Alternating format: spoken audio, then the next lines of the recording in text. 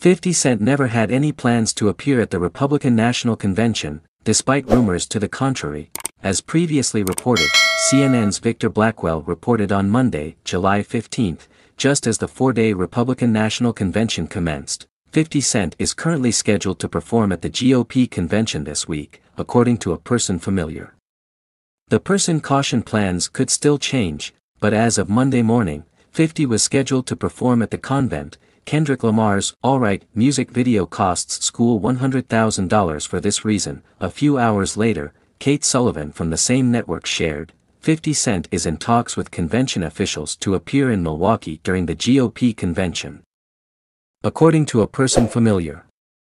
The rumors arrived after 50 invoked Trump during his show in Boston over the weekend after the assassination attempt on the former president. According to TMZ, however, no such plans were ever even in the works. He is not attending the RNC, as he is slated to be in Shreveport preparing for his Humor and Harmony Festival, 50's reps told the outlet.